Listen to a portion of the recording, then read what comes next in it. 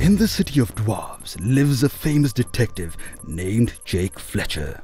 With his keen sense of observation, he solves any crime which is committed in the city. One day, Central Bank in the city was robbed. Jake was called to investigate the crime scene. Press Enter to start investigating the crime scene. Click an item if you feel it's an evidence. Finding an evidence will fetch you the mission.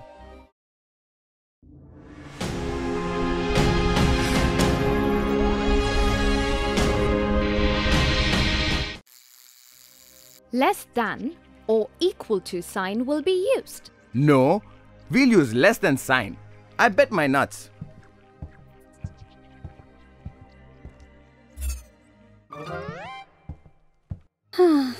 Those two, always at each other. Yeah, like sworn enemies. Hey! Whoa! You two are herbivores, right? Chill, he's scared. What's the matter? We were playing Detective Fletcher. Detective? What? It's a game where we solve missions by making programs which take decisions. Then why are you guys fighting? Our conditions in the last missions did not match. And she's wrong. No way. Abby, why don't you tell him he's wrong? Why not let Theo decide? Me? Yeah, after all, you can form conditions. Yeah. Yeah, I can. I will. Bring it on. Sure. The game is to solve a case. For solving the case, you have to complete 3 missions. Understood. To complete the missions, you make conditions in the form of programs. Conditions I can make, but programs for conditions? Start. I will help. All right.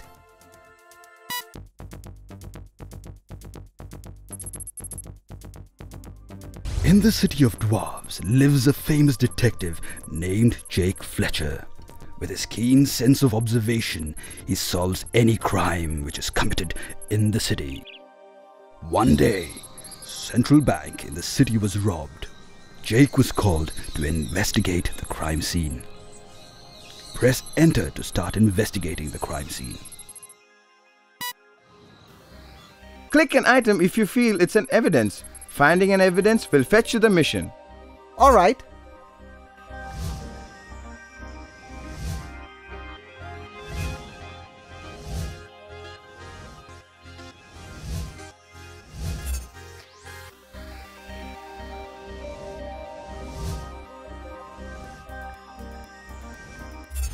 A fruit seed. Huh. Maybe the robber brought it. In the city of dwarves, there are only 2 orchards, Huerto de Ben and Peter's Verger. They both have different fruits growing in them. Since both orchards have different fruits, a seed of custard apple will exist only in one of them. Right. If the fruit is in the first orchard, then it's the first orchard. Else, it's from the second orchard. But how do I make a program for this condition?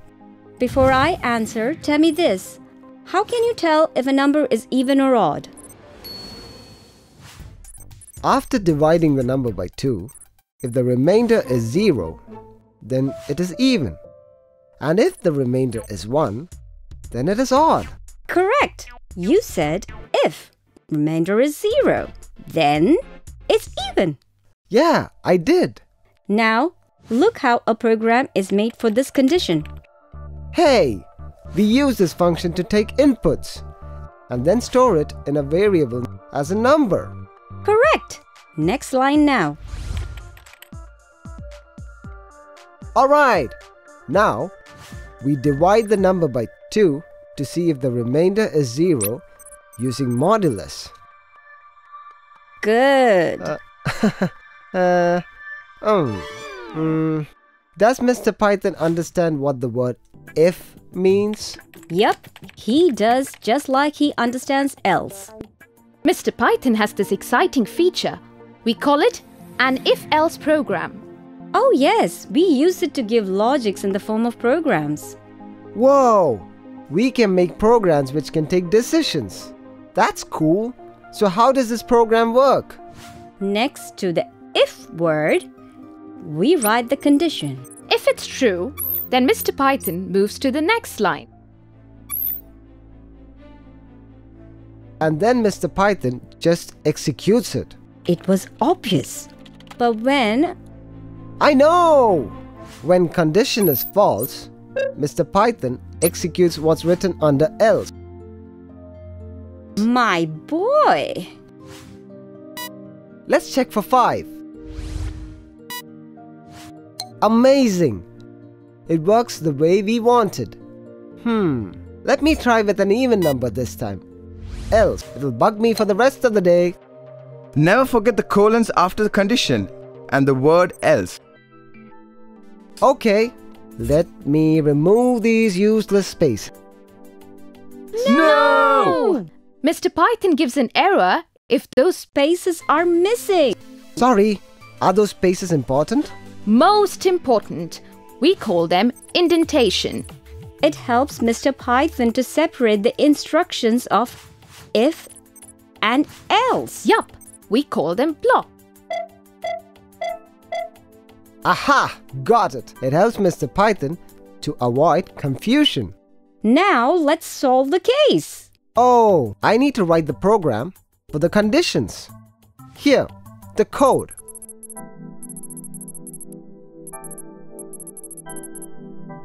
Perfect. What programs did you both write? Well,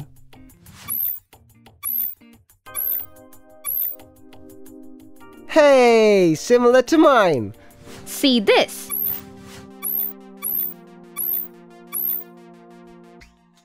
Not at all like mine. Is this condition even correct? Yes, it is. But how? Let's draw a flowchart to clear your doubt. Flowchart? What's that? Let's make one for the odd-even program to know it. Alright, let's start. Remember, always start with an oval box. The condition goes inside this diamond shape. Then we make another arrow and name it true. This box includes the instruction which gets executed when the condition is true. We make another arrow for false. correct. I'm guessing it holds the instruction which gets executed when the condition is false. Correct. And the flowchart ends. Yup, we covered the whole program. Let's make a small change for a twist.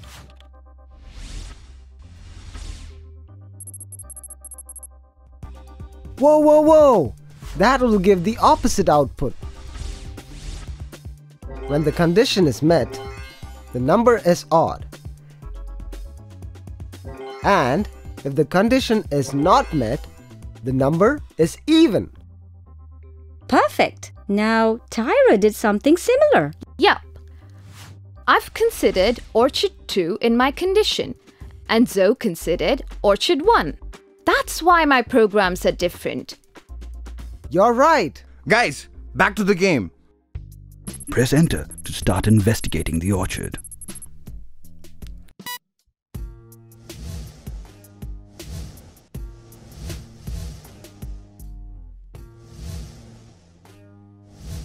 A shoe print? The shoe marks has a special chemical in them produced in a moist area. There are only 2 factories along the Mile River's bank, Fabric von Friedrich and Alexei's production. 2 factories where this chemical is. Huh? The culprit can be working in one of them. Okay, let's start. If the chemical in factory 1 matches the chemical found, then culprit works there. Otherwise, the culprit works in the second factory. Correct. And yours? Same, bud. This time, mine too. Final mission now. Another shoe print? Judging by the height of the footmark on the tree, Jake Fletcher estimated that the culprit is 4 feet 9 inches to 5 feet 2 inches tall. In the city of dwarves, such an height is unusual. Can I make a program without using else? Definitely. Alright, the height should be greater than or equal to 4.9 and should be less than or equal to 5.2.